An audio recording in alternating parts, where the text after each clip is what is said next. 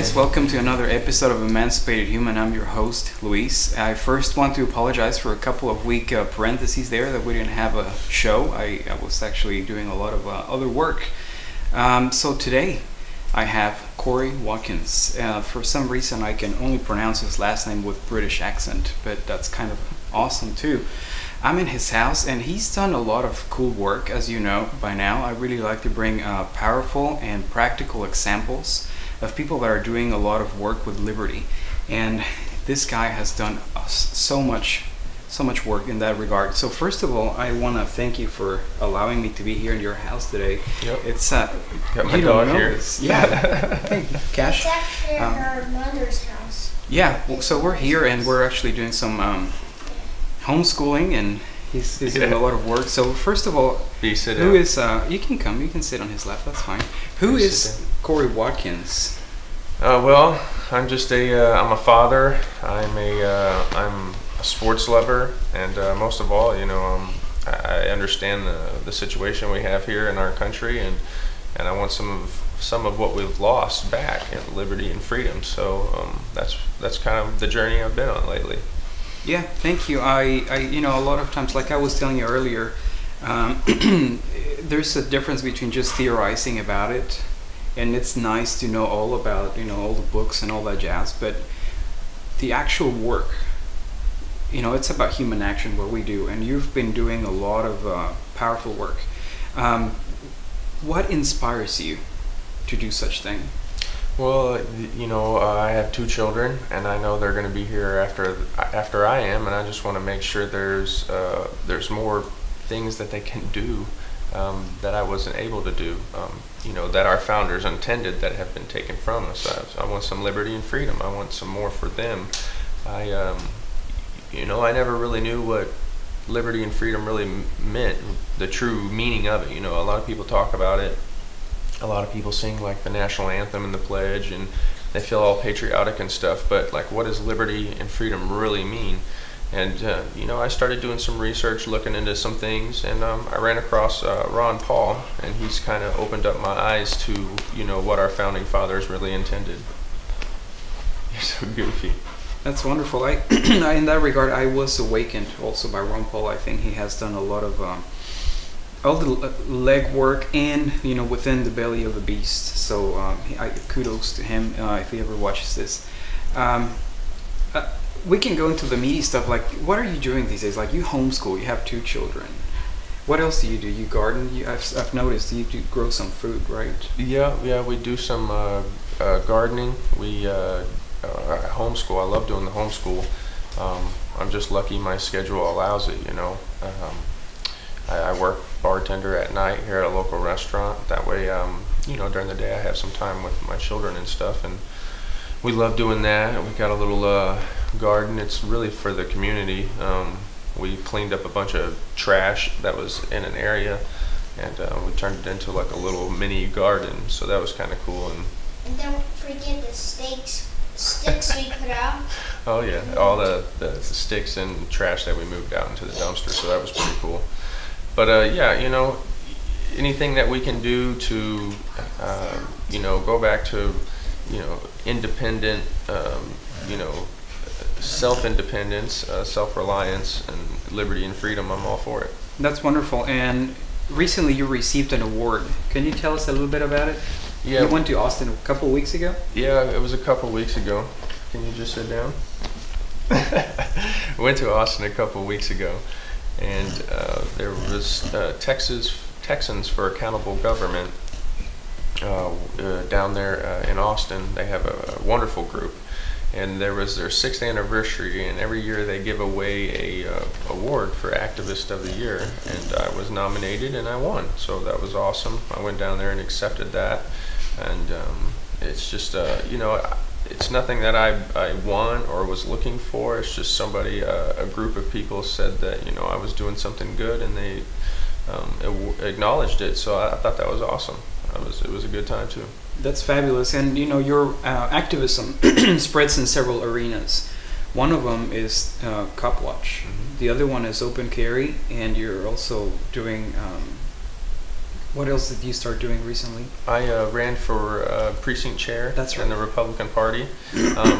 And when I first heard about precinct chair, because I just wanted to install myself somewhere local in an entry-level position into local politics or whatever the case may be. So I heard about precinct chair and ended up running first time around, not really understanding what's going on too much. And I lost by 18 votes. That's pretty close. Yeah, the more I found out who I was running against, it was kind of interesting because it was like, she was like as far as anti-liberty as you can get. And of course me, you know, I'm, you know, as far as to liberty as you can probably get. And so it was just it was an interesting race. And this time around, I actually beat her quite well. I got 60% of the vote. Don't touch the camera, buddy. I'm actually kind of surprised that you're with the Republican Party and not with the Libertarian Party. What happened there? Well, I think I've just kind of learned, you know, what Ron Paul was doing, his message to me in a way. You know, he did a lot of things with the Libertarian Party, but never really got far with doing stuff for the Republican Party. And I never heard his voice until he was a Republican. And so I think that's one of the reasons, but I believe that he was a Republican because some of the ideas that come from the Republican Party are libertarianism ideas. Yeah. But they've just been infiltrated, and big government, you know, has definitely come in the way. So, you know, it's just what I felt Ron Paul was doing, I needed to do as well. That's a good point. That's actually a really interesting point that you're making. Also a precinct chair, but with the Libertarian Party and a delegate. So I exactly know what you're telling me. One other thing, like the exciting stuff now. You and your wife got thrown into jail and beat up, and all, you know. I mean, these thugs, these criminals with shiny badges, just like, you know, had a day with you guys. Can you like tell us a story about that one? Yeah, we were cop watching like always, and I like to stay on the sidewalk because the sidewalk's kind of like the safe haven. It's public property, you know, and at this point, you know, I'm doing freedom of press. That's basically what I'm doing. First Amendment, freedom of press, freedom of speech, and we're just trying to create a good line of transparency for you know, public, ourselves, everybody to see, and we also want to make sure that the police are held accountable and doing their duty. So I was staying on the sidewalk the whole time, and we were going out towards Cooper, which is a six lanes, 3 going one way, 3 going the other, and so it's a pretty busy road. We want to make sure we're all safe and staying on the sidewalk. We always wear our safety jackets, the reflector vests. That way police officers can see us, you know, just citizens walking down the street, riding a bike, in their car, whatever the case may be. We want to make sure that we're standing out so everybody can see us.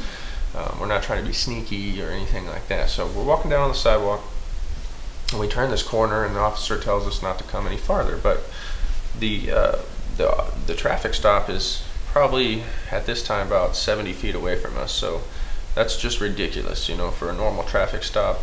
They're trying to be bullies and see how far they can push us back and control us, and that's not right. That's not right at all. And I want to go forward on the sidewalk, and I want to be able to, you know, record the traffic stop. So we start going forward, and he tells me to stop again. So we stop there for a minute and talk. And at this point, I'm on the edge of the sidewalk, and I say that because you know, cars can come in and out. It cuts off the sidewalk, but technically that's still sidewalk. You know, that's public sidewalk. So I'm standing on the edge of the curb, and he tells me to go back the other way. And at that time, I'm complying with orders because he seems like he's kind of getting agitated. So I want to diffuse the situation a little bit and give him a little bit of what he wants, and maybe I can't talk to him and get a little bit what I want and move back to the curb or something. I'm not trying to go to jail, that's for sure. So I start walking back the other way, and a car comes from behind us into the drive-through where we're walking, and he does his little whoops and his siren like that, and I stepped out of the way for safety, of course, and he kept coming, and it was real quick, like, back up.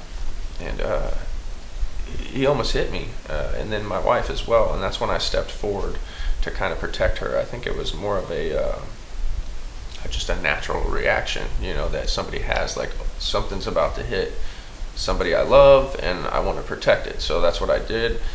And then I got emotional when I yelled, and I was quiet the whole night. You can hear all my recordings. I'm cool, calm, and collective. Of course, there was only one or two traffic stops before that were real quick, but I'm not an aggressive person as far as yelling and stuff like that. But when something like that happens, I just get emotional quickly and reacted. So and they're about to hurt your wife. Yeah, I mean, that's like no laughing matter. Yeah, you take that stuff serious. Yeah, and I did, and so I don't know why the officer actually arrested me. I wasn't doing anything illegal. I definitely wasn't obstructing a highway. I was on the sidewalk. I was in a safety vest, and I was following orders of an officer. I was put in that situation, if anything. I was put in that predicament. So, but yeah, that's kind of the gist of what happened. I went to jail, spent 4 hours in there. But before this, like, they roughed you up a bit. Yeah, the 2 nights prior to this was kind of events leading up to this. 2 nights prior, I was on Cooper Street, same area. We always do Cooper Street because these guys are up and down Cooper Street. It's like a money-making machine over there. But we were in that area again, and I was, well, first of all, I had my black powder revolver on me, unloaded. It's just there for demonstration purposes. And, one of the officers right away is really nervous. And, these guys all know who I am. They all know who I am. The police department has, been knowing us for a while because of the open carry. And it's not like that I should be a threat to them. I'm not, The first time around, we didn't do anything wrong. They had like 20 officers up at city council for the meetings that we were trying to go to, as far as them not allowing us to hand out the Constitution. And it's not like we went up there and bombarded their place and we were a bunch of bullies and stuff. We went up there and talked to them and tried to reason with them, and they wouldn't do it. So what happened? No, we didn't go up there with guns and start taking the place over. We took them to court. We used the system that we have in place, and we beat them. So they all know who we are. The officer seemed nervous. He told me not to reach for my holster, and I was like, "Sir, I don't know why you would think I would do that. I mean no threat." And there's a 10-minute video of me continuously telling him, "Sir, I'm no threat to you. I'm just recording. I'm no threat to you." And in that same video, you can see 2 people on a bicycle and 2 people on foot walk down a sidewalk, a path that is behind the police officers' cars. That is actually behind another police officer's car that's pulling over the car. So it's actually a good distance behind the original pulled over car. And so those people walk down it. And then there's this other girl who comes later, and I'm standing on the sidewalk with Jacob Dova, and we're looking across, and the officer goes, "Hey, why don't you guys move and let that woman through?" And I'll turn around. I was like, "Oh, I didn't know she was behind us. Go ahead." So they basically yelled at us to let a girl go through. And so I've just seen 5 people walk the same path, and I was like, okay, well, I'm gonna walk that same path. And then here goes Kory Watkins, and like I go down there and they just grab me right away. Wow. And yeah, so I'm like, okay, what's going on here? And they're like, "You're a threat to us. You have a black powder, and you're coming in to our area." Black powder threat. And so it's and he asked me, "Well, why do you bring a gun to a police traffic stop?" And so I asked him the same thing. "Well, why do you bring a gun to a police traffic stop?" And we went back and forth for a minute, and I just told him, "Hey, I have a responsibility and a duty to protect myself," and then he was finally like, "Well, you're right." So I thought that was kind of good, but they detained me for 10 minutes and disarmed me and basically violated my First, Second, and Fourth Amendment within a matter of, 5-10 minutes. It was disgusting. And a lot of people would look at that video and wouldn't realize that all those things were violated. They would just be like, "Oh, well, you shouldn't be doing that." And it's just, you're just like, come on, man. It just goes over their heads. Why have we come so far that we haven't realized that is a terrible thing? Yeah. I don't know. We posted this video also on Emancipated Human, and the thread was just interesting. Like a bunch of support from people, but there was that one or two individuals that were just kind of like, that's something silly. Yeah. I mean, I think they just don't understand that. Sit down, please. It's okay. You can just come here if you want to. So now the other thing that you're doing that's pretty, I mean, okay, you got thrown into jail, and then you had to be bailed out. I mean, how was that? Well, it was never good to go to, get kidnapped and go to jail, that's for sure. So the good thing is I had a buddy with me, Joseph Ty. He's part of Texas Cop Block, and, so we were hanging together. But, with the support that we have, it's not just citizens. We have legislators, we have lawyers. So I knew I was in good hands going in, but I didn't know if they wanted to mess around with us and keep us in there and kind of make it a longer stay than it should be. But when I got my first phone call, which was probably, 35 minutes after we got there, maybe 40 minutes. It takes a little bit to check in and stuff. I called Jacob because he was on the scene. He was there, and I wanted to know what they had planned to do afterwards to try to get me out. I wanted to make sure my lawyer was contacted and everything. And so I called Jacob, and he said everything's good to go. Jeremy, one of our good friends, Jeremy Blosser, he's a really good activist as far as within the party, and very smart, intelligent guy who understands what's going on. So it's always good to have him on our side, and he's good friends with my lawyer as well. So I wanted to make sure he knew about it, and because he had to go bail somebody out in Houston for refusing to ID on some stupid thing that happened down in Houston. So he drove all the way down there one night and bailed some friends out, some activists down there, so that was good. But anyways, I called him second to double check to make sure everything was good, and then I called, he told me not to call my lawyer. He said because he had already contacted him, and they were already working on the papers, and I was like, well, that was pretty fast, and I hadn't even been in here that long. So before I even got to my phone, or my phone call, everything was in action, and that it's just good to have people who act right away. So there was no time wasting. Even when I went back and watched one of the videos, right after we got into the car, everybody's already trying to plan and discuss what's next. Okay, what are we going to do? Who do we contact? Let's get together and think of something. So that was good. And then we went. It's funny. We went down to the very, very, very far last cell, and it was kind of like dim and dark. I don't know if they were gonna beat us up or what. It was kind of interesting. But it was kind of interesting. We got to stay in there. I was in there for 4 hours, and then ended up getting bailed out. So it was refreshing. It was only 4 hours, so. Yeah, but still 4 hours. I mean, these guys are just tax farmers. That's all they do. The whole deal of just being on speed traps and all around Cooper and basically all Arlington. Now these guys are thugs. Like, I saw that, I think it was Fort Worth Police Department, they were like pretty ashamed of what Arlington Police Department were doing, and they were like, just be respectful. These guys are just cop watching. I mean, what did you see there? Well, from what I understand, we have a open carry member who is the son of a Fort Worth police officer, or maybe it's his uncle, one or the other, really close relative, whatever the case may be. I think it's his father. But anyways, he had messaged me, and he had let me know that Fort Worth police had a meeting. Like in their briefing, they just said, hey, this cop watch group's getting large and lots of support, and we might see some more cop watchers in the area. If you see anybody recording a film stop, just smile, wave, be respectful. We don't want to violate their rights, and that's the way it should be. I think Fort Worth has always been pretty good about the open carry as well, and I have a couple contacts within the Fort Worth Police Department that have told me, hey, if one of my police officers ever gives you a problem, call me immediately. And I actually had to use that once, and he wasn't lying. He showed up 10 minutes later, and he was there for us, and because I was carrying my black powder at the rodeo. Of all places, I was carrying my black powder revolver at the rodeo. Wow. So with the black powder thing, there's a lot of people that don't quite understand the law, just like this police officer, this tax farmer. I think that's important. That maybe you can illustrate that a little bit for us. What's the deal with the black powder, and why it's like?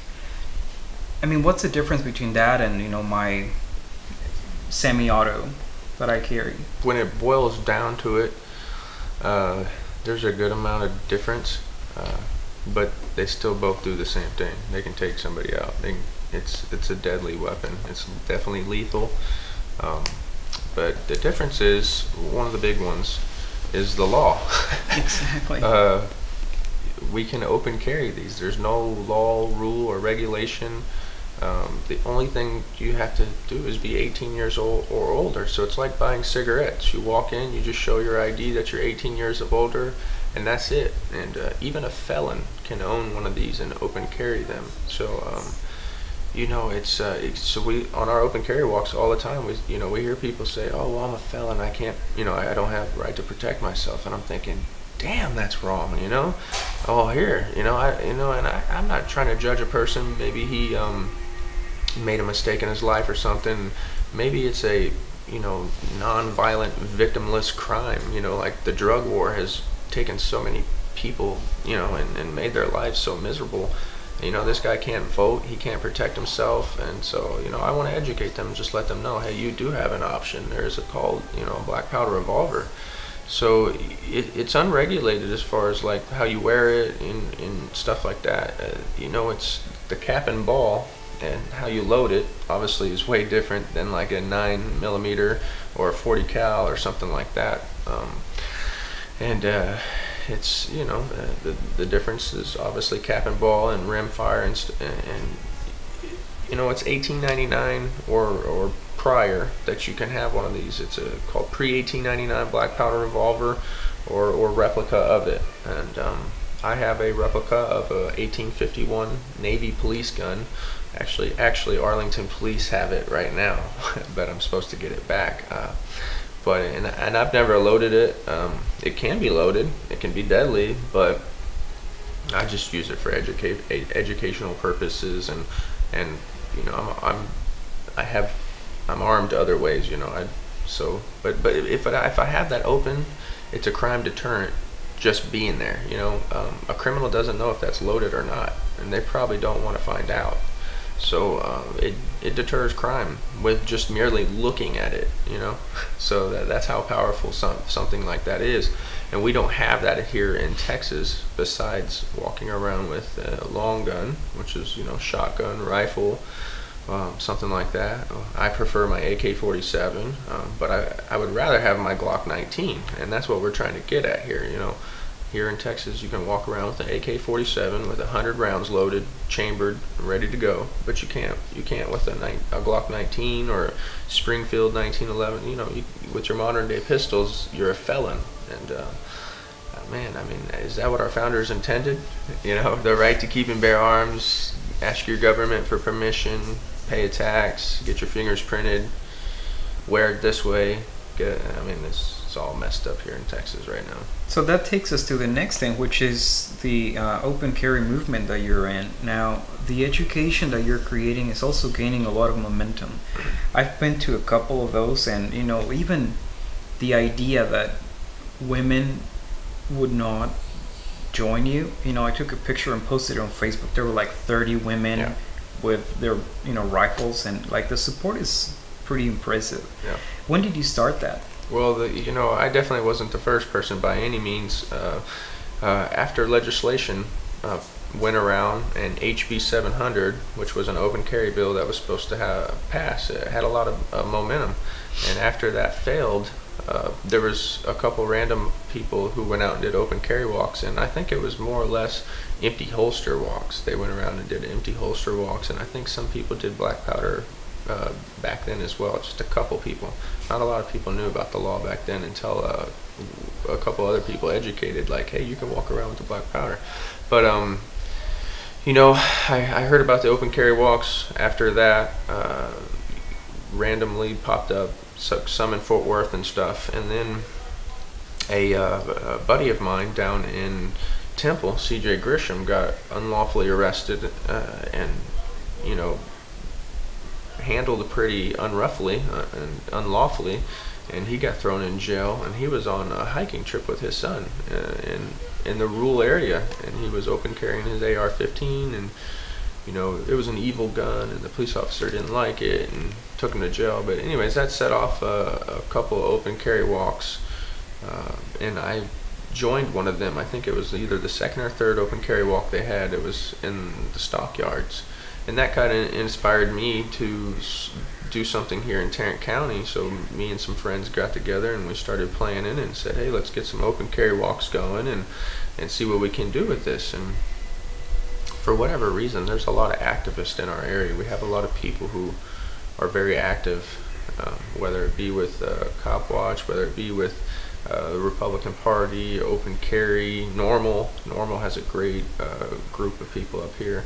And so, I don't know, it's just an awesome area to be in. I once thought about moving out of this area, but I realized how lucky we are as far as the activists we have, so I wanted to stay. But, we shortly got together after that and just started putting together consecutive open carry walks after open carry walks. And bar none, we still are the most active open carry group. We started doing it 2 or 3 times a week at one point. We had 60, 70 people showing up on walks. We had one time we put together a walk in North Richland Hills where we gave away 2 black powder revolvers, and we had 160 people show up, and that was real awesome. I mean, we had all 4 corners just swamped with people with rifles and shotguns and signs.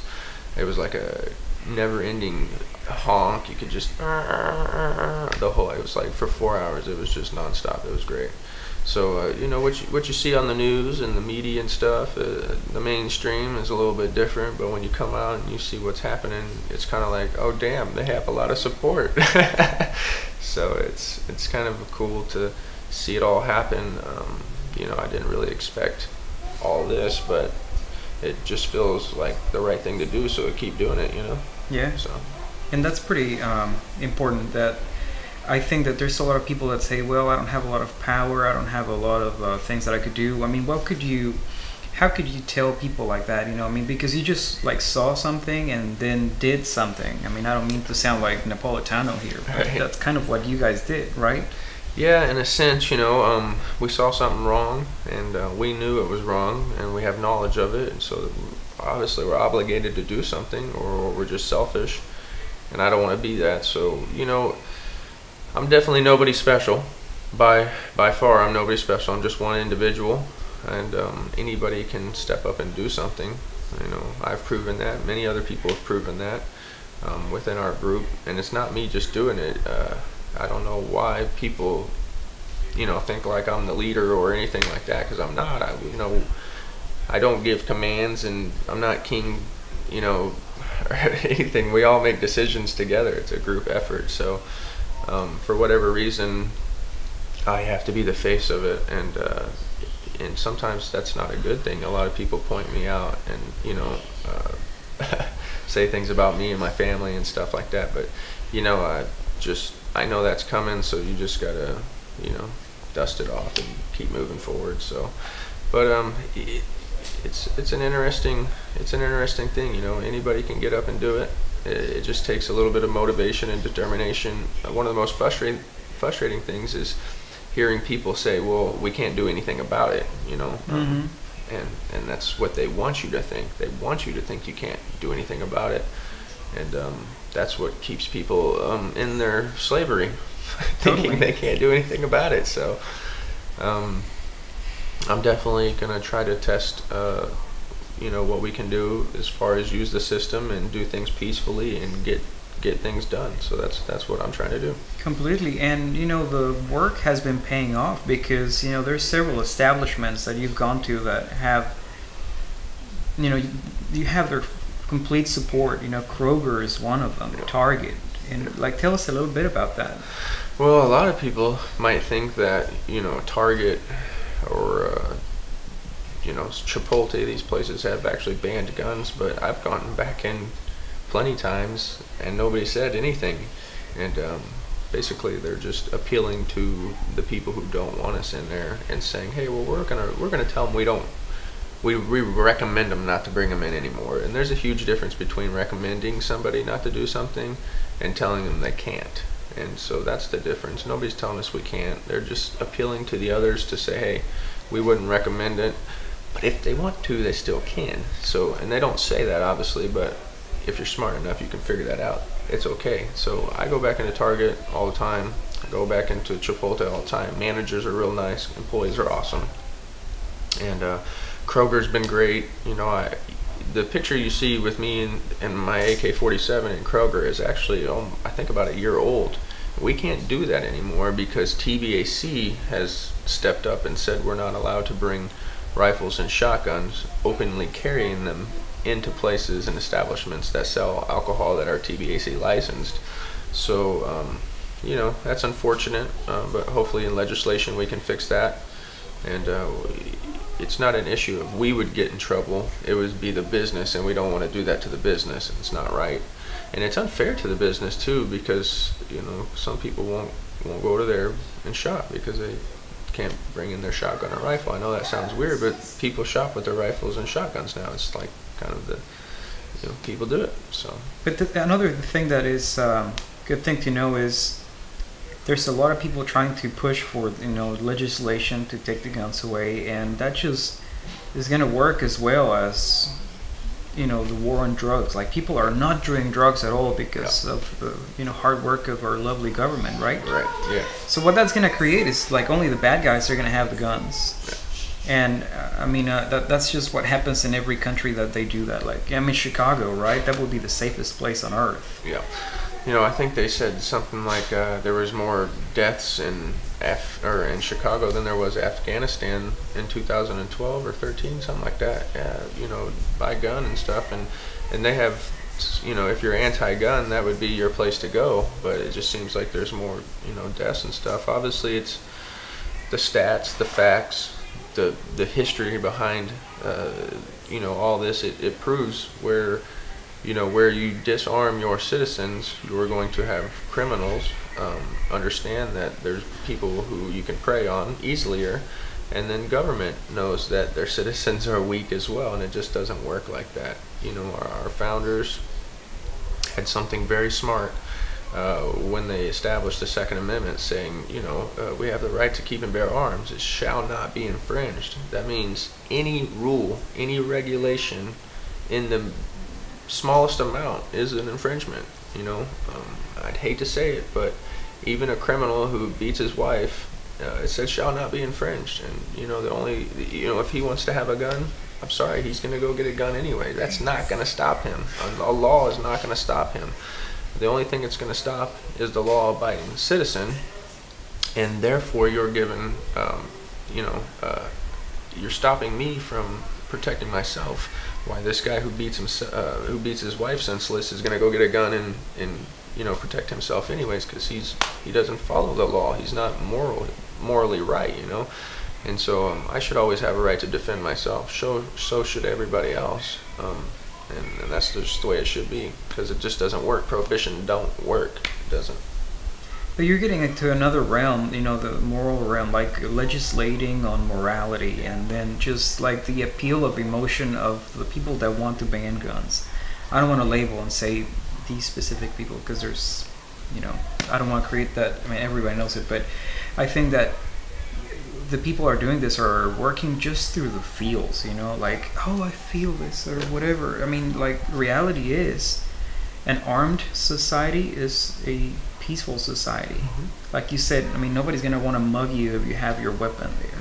And if somebody wants to mug you regardless, they're going to do it. Yeah. So, I mean, there's more nice people out there than not. And that's what the media is trying to play with. You know, there's a ton, like, outside, once you get out of your house, that's evil world. Right. But it's not. Yeah. No, we've walked all over the state of Texas, open carrying our guns, and I mean, I'm not exaggerating. I must have been on like 200 something walks. Nobody's ever gotten mugged, gotten shot, not even in the vicinity of the area, no crimes. I mean, one time we were walking in Dallas, and police officers told us that we needed to come back every day around like 4 and 5, because I guess that's kind of when the drug deals and stuff happen or whatever. And we went down there around that time, and they just scattered like roaches, they said. And you know, we were open carrying our guns, and people were like, you know, oh, you know, it was just, it was interesting how the police had supported us in our cause, and it was like we were a free market security in our own, because we were all open carrying, law-abiding citizens. That's how it's supposed to be. We're all supposed to be policing ourselves and individuals, and have that responsibility to say, you know, hey, there's 50 people standing here with guns. I'm pretty sure this one guy here with a gun's not going to do anything to any, you know. I mean, we're all law-abiding. He's not going to go steal something, or he's going to be in trouble. It's like we're all police officers within ourselves, but not really police officers to an extent. You know, I don't want to say I'm a police officer, but we all regulate ourselves. Exactly. I mean, like, the only way to stop a bad guy with a gun is with a good guy with a gun. Yeah. If we take the guns away from the good guys, then we're pretty screwed. Yeah, definitely. We were definitely screwed. And I you know, a lot of people, you know, when I go out, they talk about hunting like as if it has anything to do with the Second Amendment, and it clearly doesn't. And then a lot of people talk about, well, I support the Second Amendment. I got my CHL, and I'm just thinking, oh, you know, I get that a lot, and it's just frustrating. But I you know, I try to teach them, I try to educate them, but you don't need that, you know. The Second Amendment said shall not be infringed, and I try to give them a bit of information as easy as possible, that way it sinks in. I say, you don't need a license, and ask your government for permission to bear arms. It didn't say anything about that. You don't need to pay a tax. And they're like, hey, he's right, you know. So I drop a little bit of seed of knowledge, and hopefully that resonates and goes somewhere eventually. So but yeah, it's kind of interesting what people think about the Second Amendment and what it really means, you know. So that's wonderful. I really appreciate you for, you know, letting me here in your house and just giving me a little piece of you know, your time. I know you're pretty busy. Is there anything else you want us to touch before we finish today? No, just encourage people to get involved and do something. Like I said, you know, I'm nobody special. Our people here in Tarrant County, this group of people that we have, you know, I don't mean to take it away from them, but we're nobody special. Anybody can do this. You know, we can all be special together if we unite and use each other's energies and just agree with what we can all agree on and move forward with that. So I think that's also pretty good, because we can be stronger, you know, the more that we unite ourselves, because like the bad guys are pretty cohesive. Yeah. So we need to learn that from them and get like really together and get our act together and be able to just create change, be the change we want to be. And there's more of us than there is them. That is true. So thank you so much, man, and thank you guys. This is Luis with Emancipated Human with Kory Watkins. So if you want to learn more about him, find him on Facebook. I'm going to put his link down below. Also, the Tarrant County Peaceful Streets, and your precinct chair. Yeah, precinct chair. So if you want to contact him, just do that. If you're in the Dallas-Fort Worth area, just find us on Facebook. He has his page there. We go and do walks often. I mean, I don't go as often as he does, obviously, but it's pretty educational, and it feels really nice, and it's we're doing a lot of work there. So with that, I appreciate you for watching, and if you have comments or feedback, put it on the comments, and we'll see you next week. Thank you. Be well. Peace, love, and anarchy.